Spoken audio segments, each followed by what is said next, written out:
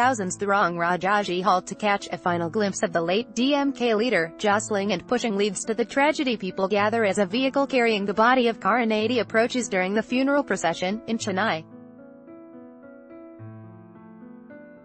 PTI, AFP. 2 persons were killed and 35 suffered minor injuries on Wednesday in a stampede outside the Rajaji Hall as hundreds of thousands thronged for a final glimpse of DMK leader M. Karunanidhi, a hospital official said.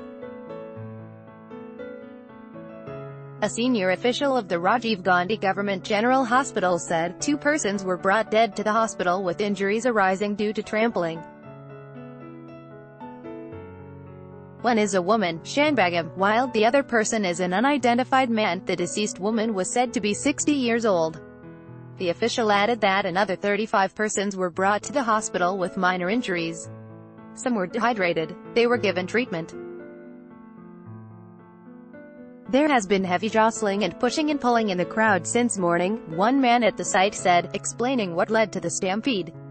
The tragedy occurred shortly after DMK leader and Karunanidhi's son M.K. Stalin appealed for calm to the milling crowds, which were getting restive at not being able to get close to the former Tamil Nadu chief minister's body.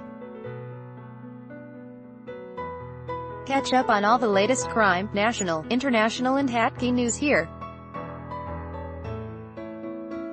Also download the new Midday Android and iOS apps to get latest updates. This story has been sourced from a third-party syndicated feed agencies. Midday accepts no responsibility or liability for its dependability, trustworthiness, reliability and date of the text.